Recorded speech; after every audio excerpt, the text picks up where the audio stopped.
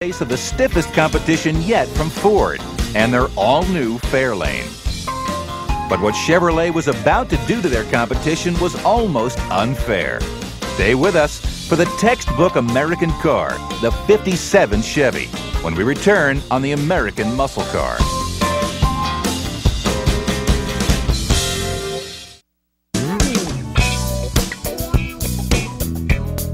After 2 years of a bull market in the auto business, Detroit's auto stylists were pulling out all the stops.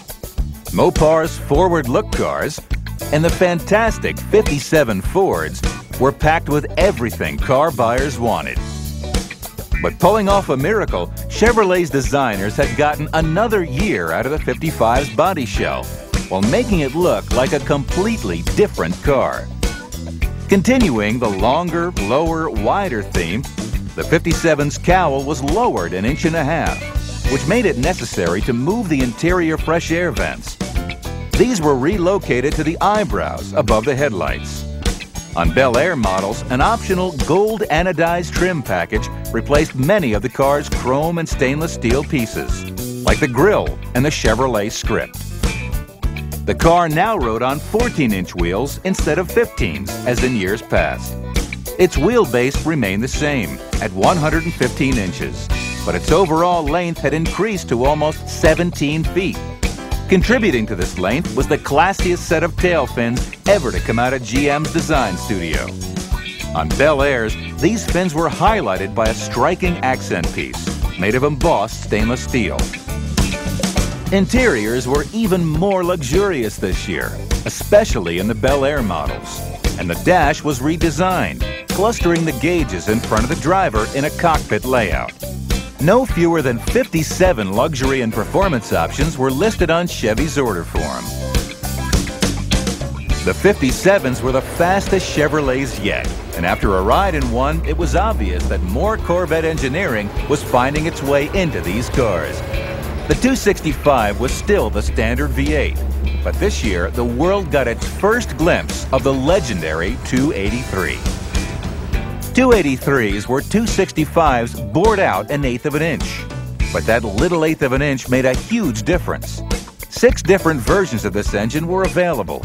5 of these were carbureted, from the 2-barrel equipped 170-horse engine up to the 270-horse unit with 2 4-barrel Rochesters. But the big news for 1957 was the new Rochester ramjet fuel injection, which helped this little engine produce 1 horsepower per cubic inch. Fuel injection was a $550 option, and it helped '57 Chevys race from 0 to 60 in 7.2 seconds, almost 3 seconds faster than the carbureted versions. Chevy took home NASCAR's Manufacturer's Trophy at the Daytona Speed Weeks in 1957, sweeping the competition in every class in which it competed. By year's end, the 1957 Chevrolet had sold 1,522,536 cars.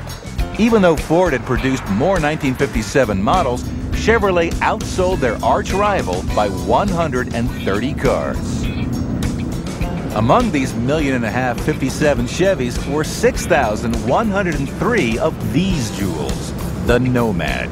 Chevrolet produced a handful of these sporty 2-door wagons in '55, '56, and '57, never selling enough to make back their tooling costs. 1957 would be the last year for this rarest of the Tri-5 models, although the Nomad name would linger on for a few more years on conventional station wagons. With the '55 through '57 models, Chevrolet had made the transition from making plain, low-cost transportation to making stylish cars for every man. But when the 1958s were introduced, they signaled the end of an era. Some said the '58s went a little too far. They said it again in '59. Chevy would take the longer, lower, wider trend to the extreme before it would again make a car with the charm and simple style of the '55, '56, and '57. But no other car from Chevrolet would ever be so beloved by its owners. Very few car makers anywhere in the world have put together 3 back-to-back winners like the '55, '56, and '57 Chevy.